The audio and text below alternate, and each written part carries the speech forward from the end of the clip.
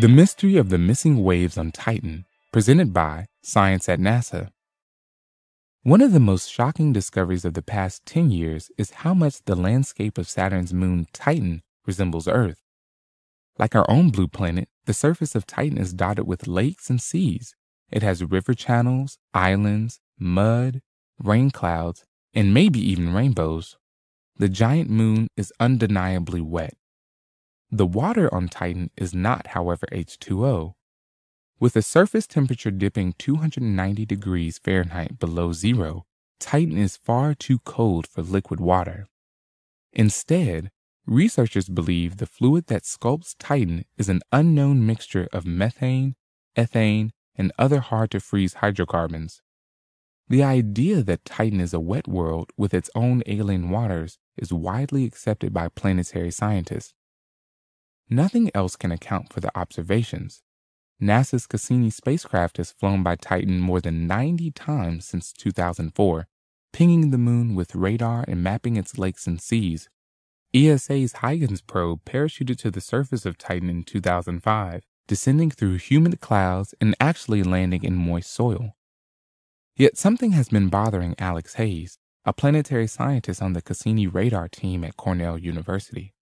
If Titan is really so wet, he wonders, where are all the waves? Here on Earth, bodies of water are rarely still. Breezes blowing across the surface cause waves to ripple and break. Raindrops striking sea surfaces also provide some roughness.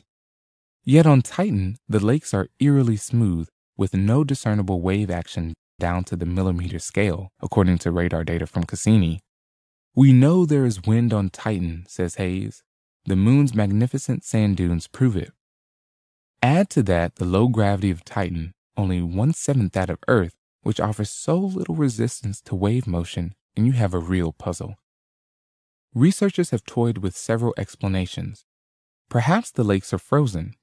Hayes thinks that is unlikely, however, because we see evidence of rainfall and surface temperatures well above the melting point of methane. Or maybe the lakes are covered with a tar-like substance that damps wave motion. We can't yet rule that out, he adds. The answer might be found in the results of a study Hayes and colleagues published in the July 2013 online edition of the journal Icarus. Taking into account the gravity of Titan, the low viscosity of liquid hydrocarbons, the density of Titan's atmosphere, and other factors, they calculated how fast wind on Titan would have to blow to stir up waves. A breeze of 1 to 2 miles per hour should do the trick. This suggests a third possibility. The winds just haven't been blowing hard enough. Since Cassini reached Saturn in 2004, Titan's northern hemisphere, where most of the lakes are located, has been locked in a grip of winter. Cold, heavy air barely stirs and seldom reaches the threshold for wave making. But now the seasons are changing. In August 2009, the sun crossed Titan's equator heading north. Summer is coming, bringing light, heat, and wind to Titan's lake country. According to climate models, winds will pick up as we approach the solstice in 2017 and should be strong enough for waves, he says. If waves appear, Cassini should be able to detect them. Radar reflections from wavy lake surfaces can tell researchers a great deal.